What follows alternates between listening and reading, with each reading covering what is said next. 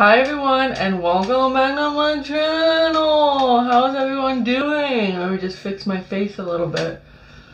How's everyone doing? Today is the day, well, I announced my giveaway winner, so I will be inserting that in this video, so stay tuned for that. Look at me right now and tell me you're sorry, or I understand you're upset. Though to be clear, when I said you should visit less frequently, I certainly didn't mean for you to stop altogether. What did you just say to me? How is everyone doing? That's fine. Beautiful. Cold where I am. It snowed. I had to shovel a winter day in February. And happy February, everyone. It's been a year already, hasn't it? For Canada, I know it's been a year. We have a freedom rally going across Canada because you now have to be vaccinated to drive a truck, or you have to isolate for 14 days, and apparently that's a no-go. That's a no-go for everyone. So now we're having protests about this shit, and I'm sick and tired of COVID. Can you guys tell me if you're sick and tired of COVID? Like, if masks go away, I will probably still wear them because I hate people. I don't like talking to people. I don't like being around people, and I really enjoy going out shopping, getting what I need, and getting out. I don't want to sit and talk to you. I don't want to do that. If I wanted to talk to you, I would have probably, you know, maybe called you up or something like that. So let me know down below how you guys feel about COVID and everything like that, because I'm out. I'm done. I'm done talking about it. I'm done doing all that stuff. And how is everyone else doing? Some cool things in my life, not really cool things. I got another tattoo. It's on my ribs here. I'm covered now. I don't know if you guys can see it. It says, "With you wherever you go." It's for my, I had a grade 6 teacher who was super, super close with me. We would go for coffee all the time after I graduated, and every time I came back home from college and stuff, I'd always go see her. And she passed away, I think, 3 weeks before my wedding. She was a big part of my life, and I really, really valued her. And unfortunately, she passed away, so I got that tattoo for her. And then next week, I'm going to the city again to get another tattoo with my best friend. So I'm super excited. I just love tattoos. I love all that fun stuff. So let me know what you guys are excited for, if there's anything coming up. What are you guys doing for Valentine's Day? What is going on in the world of you guys? Let me know. Is there anything cool happening there? Is anywhere else in Canada having freedom rallies? I know we have them all the time, and I'm just like, I'm bored. I'm over it. We get it. You don't want to be vaccinated, and that's okay. I don't really care anymore. So today we have a video, and I'm going to be doing a nice natural look today. Something I feel like my last couple looks I've been trying to do have just bombed hard. So I'm just going to do something casual. I have to take my dog to the dog park after this. All that fun stuff. So I'm just going to go super light, super chill. You know, fresh and fun, stuff like that. And the story I have today is, I don't want to say it's close to my heart, but when this story happened, I was in the same city, which is like, oh wow, it was a big city where it happened, but still, I remember my mom calling me and was like, did you hear? Because I went to a party that night too, in the same city for year end, and she's like, did you know any of them? Do you? Because, you know, it's small little towns. So I'm going to talk to you about, the story I'm going to talk to you about is about an individual who went to a year-end party to his friend's house where he had a mental break and killed 5 of his close friends. So if you want to see me go from this to this, then stay tuned, and I'll talk to you about the story about Matt, who went to a house party and killed 5 of his friends. So again, I'm going to try to show you guys kind of what I'm using. So this will be my foundation today. It is the True Skin Hydrating Foundation with hyaluronic acid. It's pretty good. I like it. Hack for you guys. What I do is I get this from Shoppers. I give my mom a list of makeup I need from Shoppers Drug Mart, and on Thursdays she goes and buys it for me because she's old and she gets the senior discount. And then I just e-transfer her the money. So that's a little hack for you guys out there. Okay, so let's start with the story. On April 15, 2014, it started like a normal day. So this story, as I explained, sorry, that's my dog, I'm going to be doing it in a couple different viewpoints. So the viewpoint of the girl who hosted the party, and kind of about the individual himself who actually committed the crime. I look great. So on April 15, 2014, it started like any other end of the semester day. Shorts is her last name. I'll be calling her that. short stay at the University of Calgary meant that the campus was filled with underdressed students skipping their final classes to start drinking early. And let me tell you, that is the vibe. Around this time, I was at Mount Royal University when this happened, so they called it the Battle of the Glenmore, because University of Calgary was here, and like there's a road, the main road, Glenmore, and then Mount Royal was here, and we used to always battle each other when it came to sports and stuff, just to see who was the best. It was always UFC because we were just a small university. But yeah, so same, I was there around the exact same time, you know, campus is closing. So she said she never really been one for big crowds. The idea of being surrounded by brilliant neo-clad peers soaked in mimosas wasn't really something that she really liked to. She knew that everyone was ready to party, everyone was gonna have a good time, and she again just was like, you know what, I really just want to hand in my final paper and kind of, you know, get on. So she decided that she was going to have a party at her house this year, something different. So Shorts handed in her final paper and was like, I'm gonna go home now, you know, start getting ready for the party, the vibe kind of thing. So Shorts lived near the university in an older split level house with 4 friends.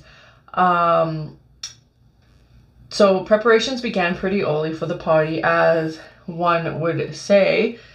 You know how it is, like when I throw parties, back in the day when you were allowed to throw parties, I used to go all out, decorations, all kinds of stuff, food, all that fun stuff. I love hosting. Not anymore, as I just said earlier, how much I hate people, but I used to love hosting. So preparations began early, and with the arrival of a few Eagle friends who really wanted to get it started and wanted to help, she decided that, you know, they wanted to have the best experience, and they started decorating so for when the guests decided to come. Shorts hustled home, and was like, her phone was buzzing, I guess, at this point, because people wanted to know, hey, is the party still going on? Is it okay if I still come?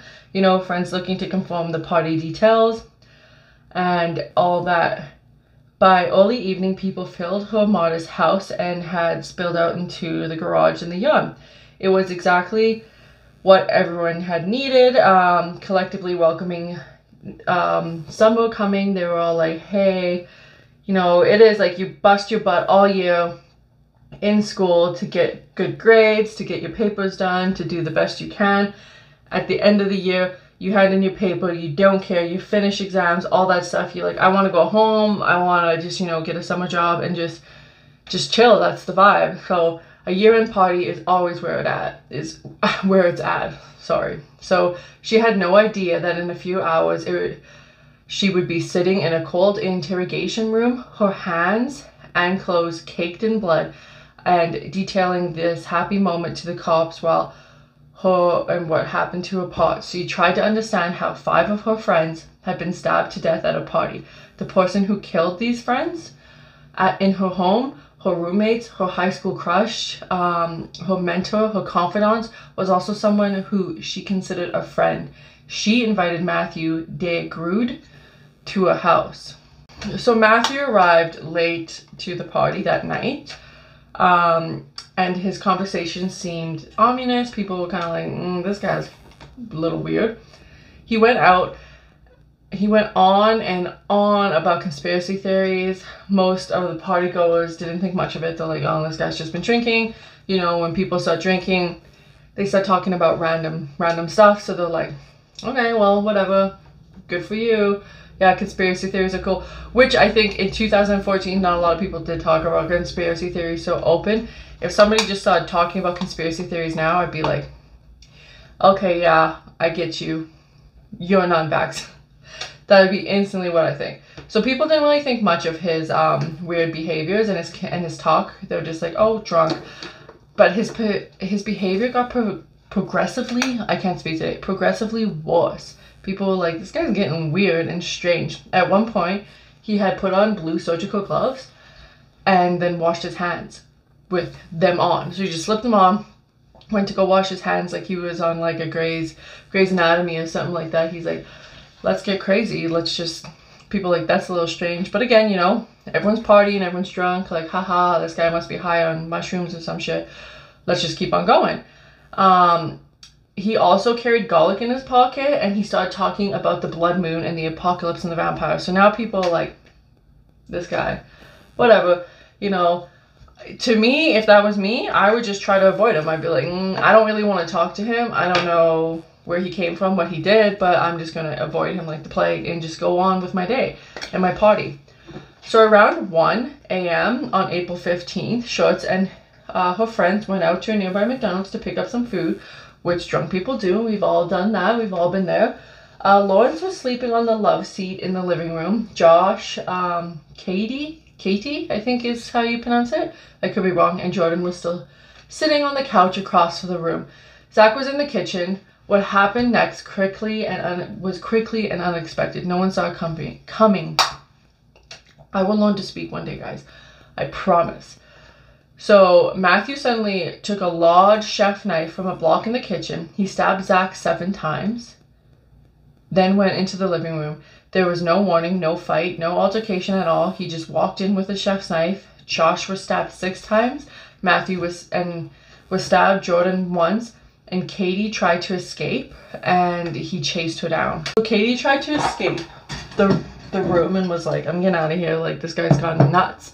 But like quickly, he caught up to her. He just chased her down. He caught up to her in the dining room and stabbed her 4 times. Like, I don't know about you guys, but I don't know why I always think about this, but I always think about this. Would you rather be stabbed or shot? I think being stabbed is very personal, and I think being shot is, I would rather not have somebody at the other end holding something in me. That's just my thoughts on that. Let me know. Let's do a poll. Stabbed or shot? What would you prefer? Let me know if you guys ever think of that too. I know I'm a little different, but whatever. So Lawrence was still sleeping when this was going on, but then, Matthew came in and started stabbing him too. So he didn't even stand a chance. Despite life-suffering injuries, Josh got up and ran out of the front door to the house. Matthew followed him. The group who had gone to pick up fast food returned at this point, heard Katie screaming from inside the house, and witnessed Matthew chase down Josh in the streets with the knife in his hand. Shorts ran after him. Josh was still in a fight for his life and ran back towards the house, where he collapsed on the front lawn. Shorts caught up to Matthew down the street.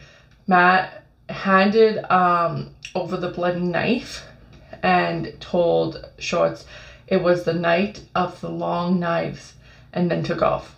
I wouldn't chase that guy. I wouldn't, like, could you imagine if I rolled up, I know it's my house, but if I rolled up to my house and this dude was standing over top of someone with a knife and the guy was covered in blood, I ain't wrestling him to the ground.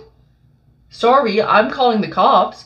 Somebody else can do that. I don't got time to get involved. Well, like, I say that now. I sound like a shitty person for this, but do you want to put, like, you can now call the cops and maybe have this guy life-threatening, like, maybe save this guy's life, or you can get involved too and die. So now I'm going to go in. Oh, I didn't show you. I use this as my concealer, use this as my bronzer, and this is my blush. And now I'm going in with this eyeshadow palette. I really do enjoy it. It's got a lot of nice neutrals in it. I might also use my Morphe. Who knows? You know, dabble, mix it up a little bit. So Shorts chased after him again once, like, he's like, here's the knife, peace out, bitch, I'm out. Once she caught up with him, Matt wiped his bloody hands on her hands and was like, here's a present, and told her they were blood brothers. So at this point, I don't need to be chasing after this dude who's like going crazy, right? Yes, I grew up with him. Yes, I know him very well, but I ain't his blood brother. He warned his friend not to get in his way or she would be next, and was like, dude, you can leave. So then, sorry, it wasn't Brenda, it was Brendan at this time. He let Matthew go. While back at the house, one of the other roommates called 911. Police arrived on the scene in less than 5 minutes. They're like, we need to get there. Like, there was a couple stabbings. Zach, Jordan, and Lawrence were already dead. Josh and Katie were rushed to the hospital but later died from their injuries. Almost immediately after calling 911, Matthew was spotted by police running frantically away from the crime scene. Officers deployed the canine unit and said he appeared to have no fear of the police service dogs. He showed no signs of pain and continued to fight back as they put him under arrest. So like they let the dogs go on him and he did not care. He's like, I'm gonna beat the shit out of these dogs. Like, that's how you know somebody's like either super high on drugs or just mentally not okay.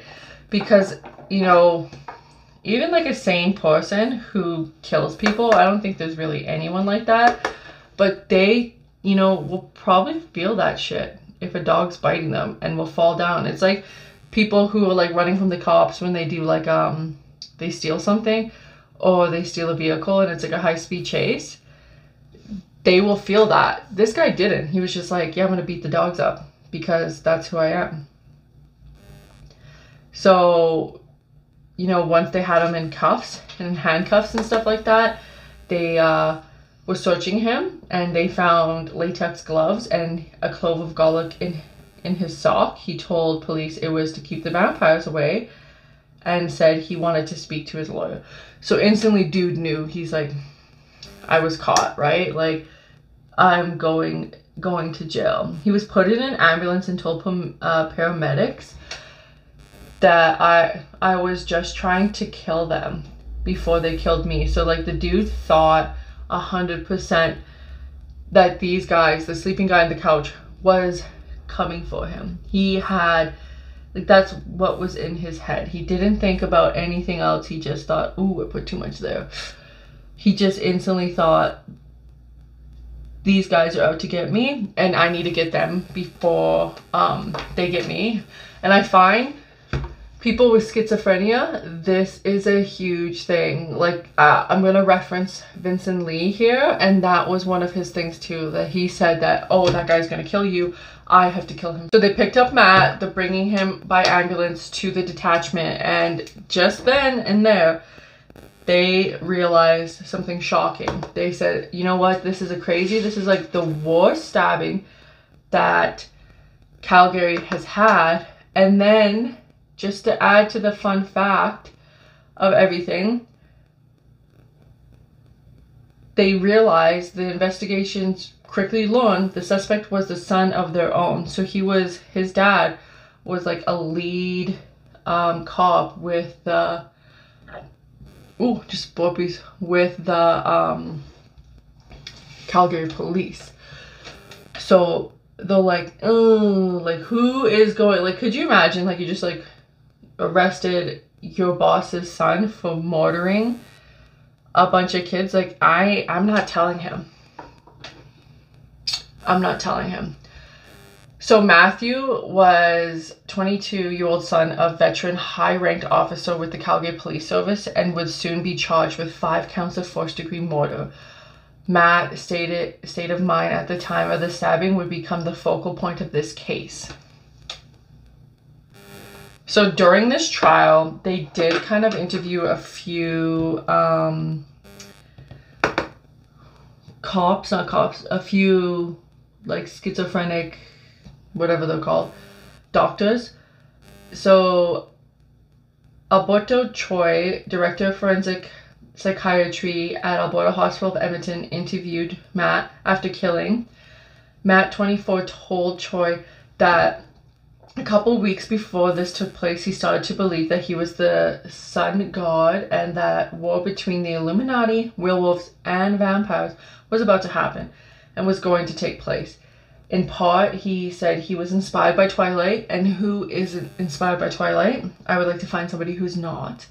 Was inspired by Twilight and the movie Quick de Freak. I don't know if I'm pronouncing that. It's an anime, and the manga series of it, about a kid who turned into a half vampire. He heard a male voice who he thought was the devil telling him to kill them before they get you. He could not converse with the voice, but it was directing at him, saying, you need to kill these fucking people or you're gonna die.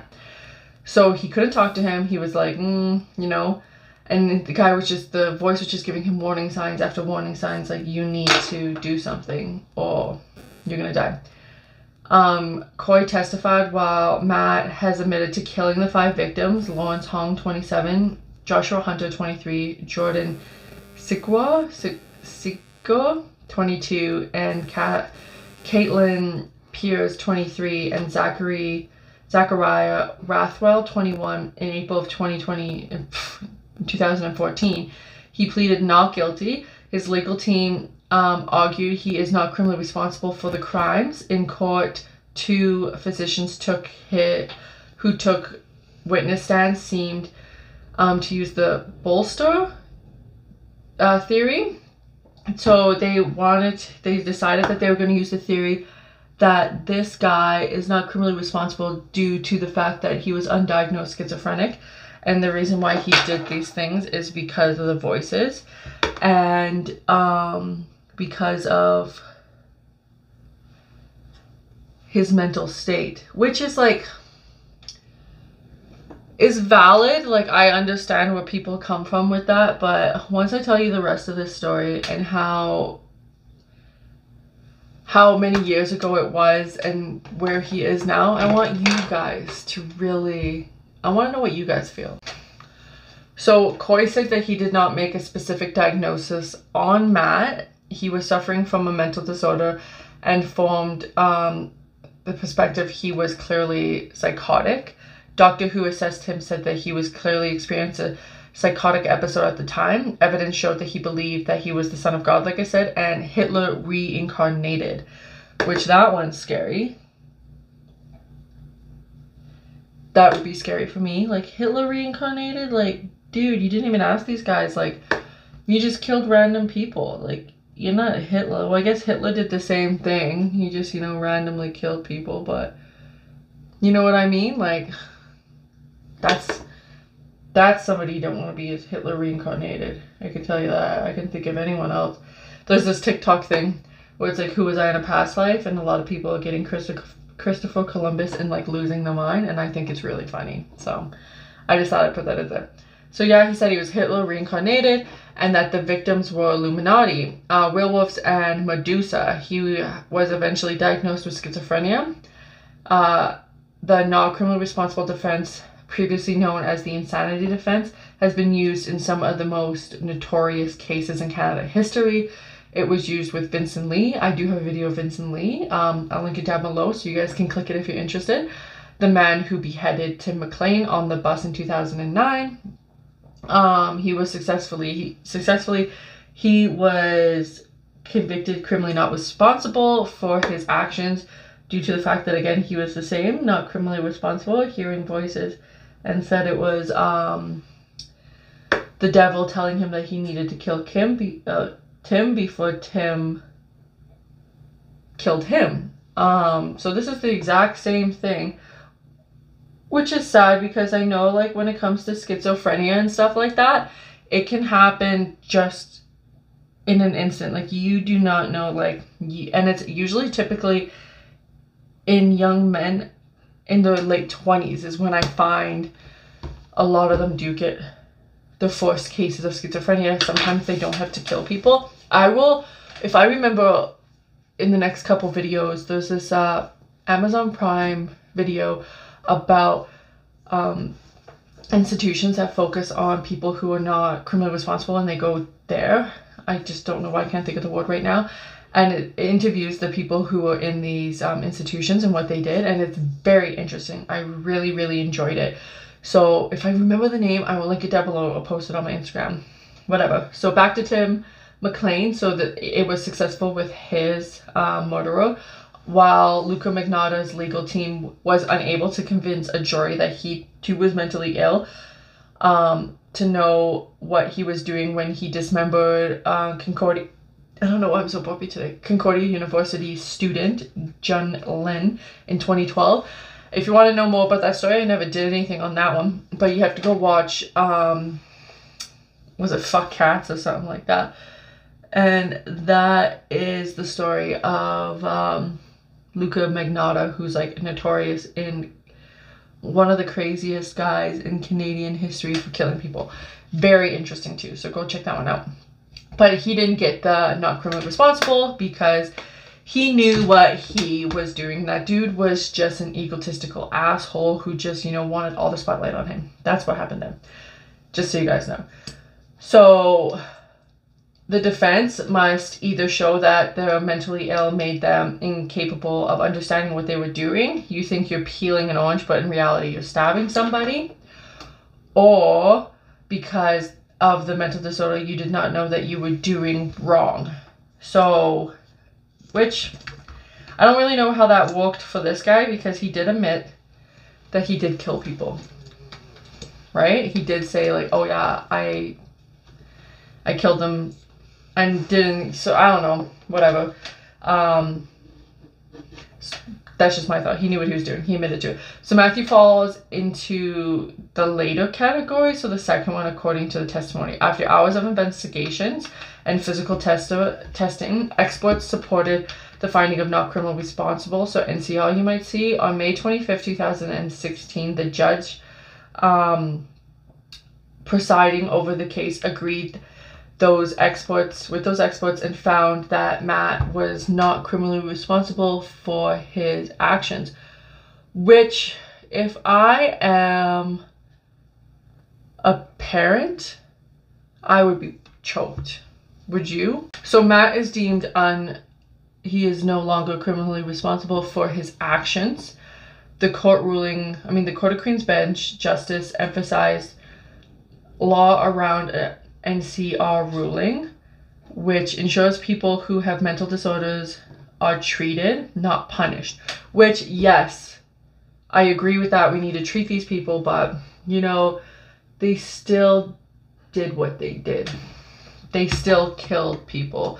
Now there's 5 families who are never going to be able to see their kids do what kids are supposed to do, graduate from college, do whatever, because this guy had a mental lapse and murdered them.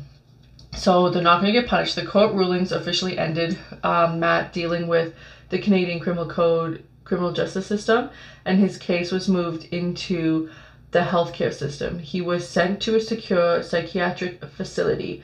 The Alberta Review Board, the ARB, looks at Matt's case annually and decides if there's any significant threat to the public health and safety. So that's how, it's kind of like parole, right? When you're like, how did you feel about what you did?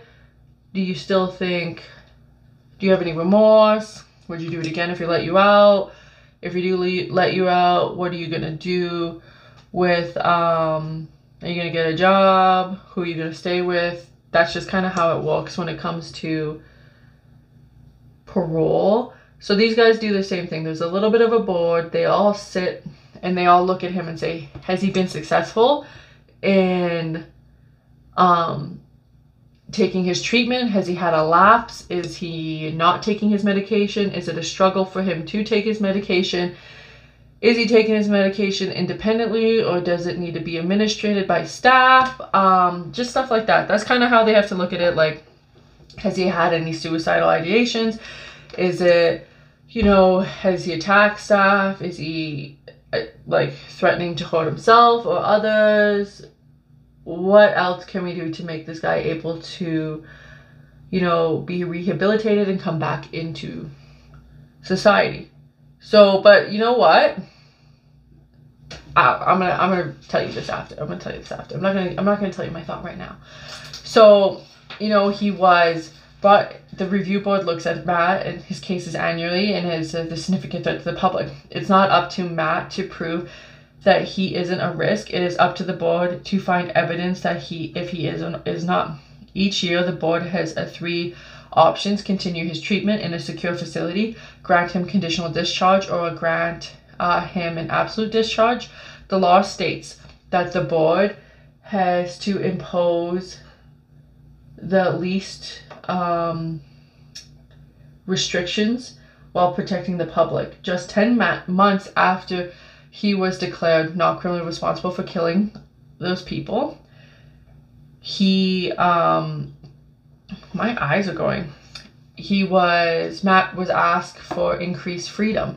So he thought to himself that, hey, I know I'm not criminally responsible, let this guy out a little bit more, right? So 10 months. So let's think of some other cases right now, okay? We're just going to think of some other cases really quick, top of our heads. You murder 5 people in Canada, and you're not criminally responsible, it's life in jail. If it's 4th degree, right? So this guy did that 5 times. After 10 months, he said, I would like some more freedom. And they're like, okay.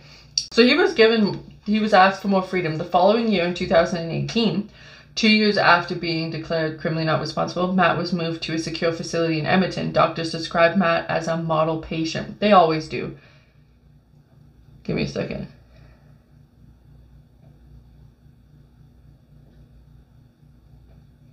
I'm trying to outline my lips, and it's hard to do and talk.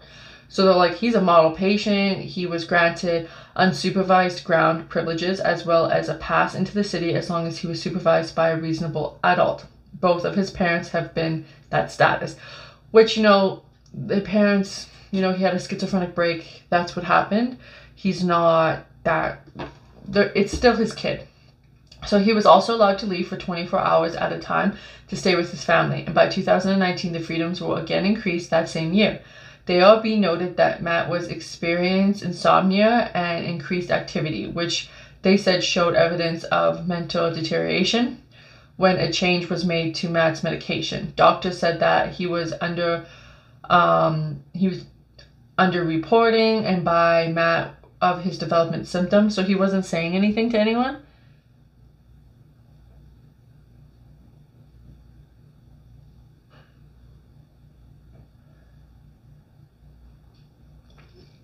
So when people were asking when he got new medication how he was feeling, he was like fine, but he was sleeping more and he wasn't having as much like brain activity and not enough stimulation. So people were like, oh, I didn't know that. So he's getting more and more freedom. His medication is working. He has a good understanding of his mental health and the need of treatment. But when his medication is not working, he has deterioration along with his condition. They say the doctors note that while schizophrenia cannot be cured, it can be managed, which is true. And now my favorite part, a little bit of highlight. So they said, like, we can manage his schizophrenia. It's not going to go away, but we're going to manage it, which is a valid thing.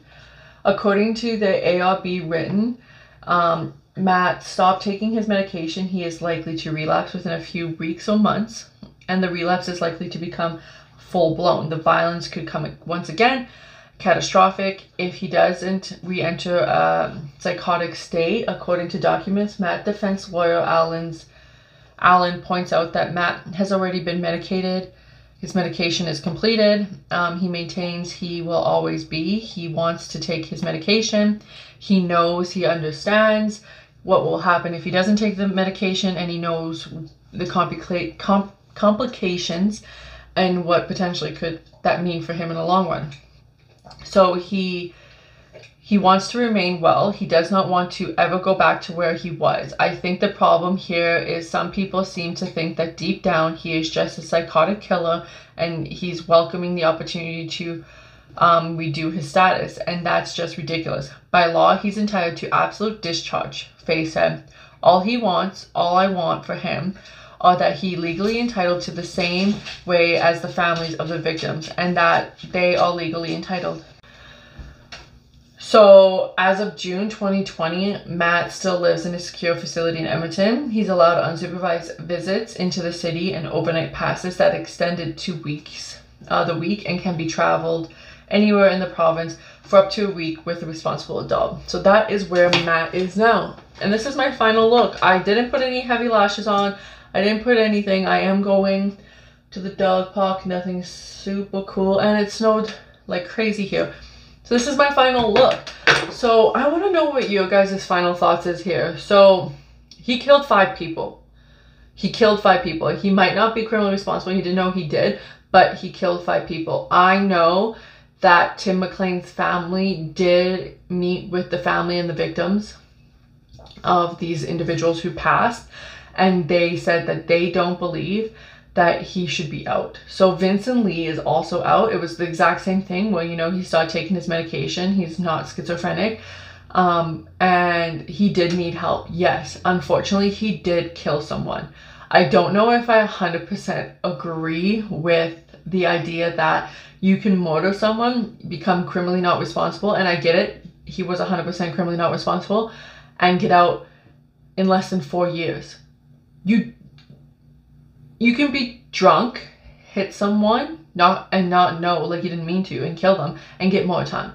You could throw a water bottle at someone and they could fall in the street and get hit by a car, and you can get more time for that than killing 5 people. And I get it. Yes, he was not criminally responsible. Yes, he went and he's going to take his medication. He's with a reasonable adult. He still technically is at home. I mean, in an institution and still getting help. I get all that. Don't come for me about that. I don't think, for me, if my sister was murdered at a party and the person was found criminally not responsible, and 3 years later he was allowed to have a pass to go into town and hang out with everyone, while I am no longer allowed to see my sister ever again because she was murdered, I do not think I'd be feeling pretty good about myself. I don't think I'd be feeling good about him. I get it. And then there's the chance. So when he does finally get out, if he stops taking his medication, they're saying it could be catastrophic and he could lose it again and kill people or himself or people around him, you know. Do we take that risk? Like, I get it. Yeah, I'm not trying to say we should institutionalize everyone who has a mental illness. I know you can take medication. I know you can get help. I get that.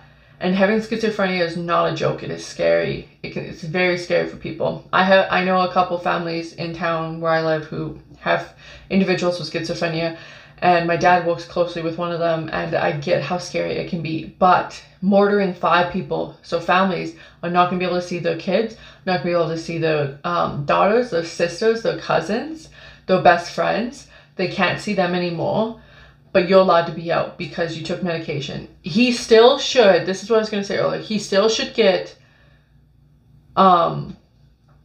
sentenced for what he did, but then brought to an institution to get the proper treatment that he needs. He still did it, right? He still did it. He just, I get it, and I get it. He just didn't, you know, he didn't actually do it because he wasn't there, but he still should be sentenced. That's what I feel, and I don't want to see hate. I'm sorry, this is just how I feel. If you don't feel that way and you want to change my mind, please let me know. I will greatly appreciate you. Just, I want to read it. I love reading your guys' comments. I've been getting some pretty cool comments and some crazy ones. Like, I just love it. So thank you guys so much for this. And I will be back next Tuesday. And I'm going to tell you my dog came to visit again. Okay, lay down, buddy. Lay down.